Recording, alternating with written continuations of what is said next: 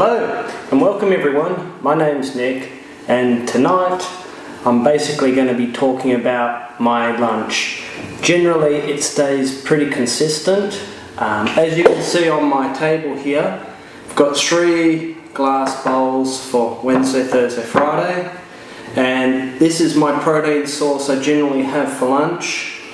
Now as you see, you might not know what it is, but it's tempeh and tofu. I tend to do a mix of both, and generally speaking I do 200 grams combined, so 100 grams each of each one. That brings my protein up to around just under 40 grams. That's what I try and average for most of my meals. It's fairly high in fat, but it's not too bad.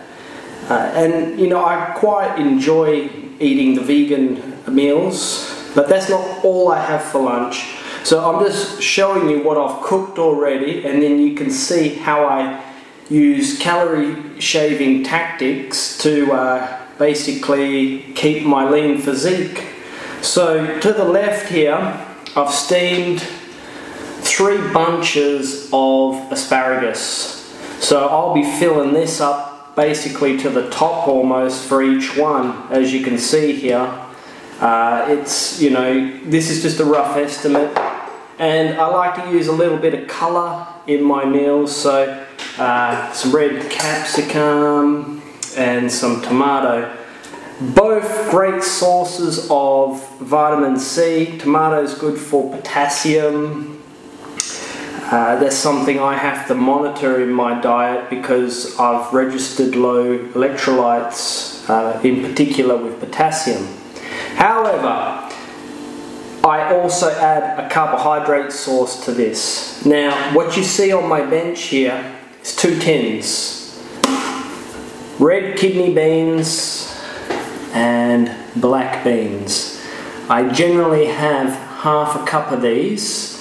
Then they've got a good source of protein, but they don't have as much carbs as, say, rice. So if I'm feeling like I've carved up too much, I bring in the beans. However, tomorrow I'm just going to go with with 1 serving of rice, which is basically 125 grams of rice, which equates to about 33 grams of carbs. So that's what I generally have with my lunch meal here. Now, further to the point, I'm cooking this tempeh and tofu in a pan on the stove. Use about a teaspoon of coconut oil. It just helps flavour it a little bit. But furthermore, I will basically accelerate the cooking process by using apple cider vinegar.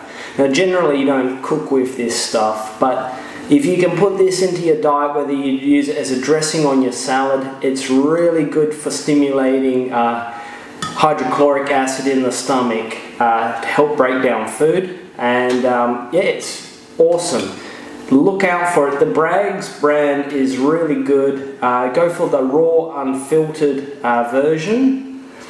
So I add that in, and just a little treat that I got from America on iHerb.com. Not that I'm buying from them anymore because of the Australian dollar, but this Coconut Secret product is coconut aminos, and it's seriously, it brings to life your food. No matter if you're cooking vegan or meat or whatever it is, it literally is a beautiful product to add to your dishes, and it's low sodium as well. Fortunately, where I live in Australia, we have a number of products available, and these ones are local in my area. They're called Tinderbox, and I've just put them on display. And look, if you're watching this from another country, I'm sure you've got scores of herbs that you can use, but I like using these every so often just to sprinkle, and they're all healthy. They're all dried herbs like thyme, chives, basil, rosemary, paprika, and yeah, they're just awesome to add. You see, healthy food does not have to be bland.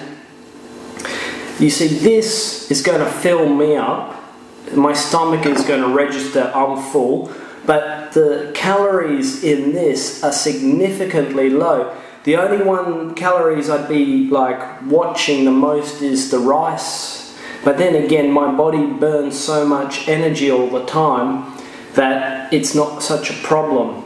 And so all I wanted to explain was this is how generally my lunch looks.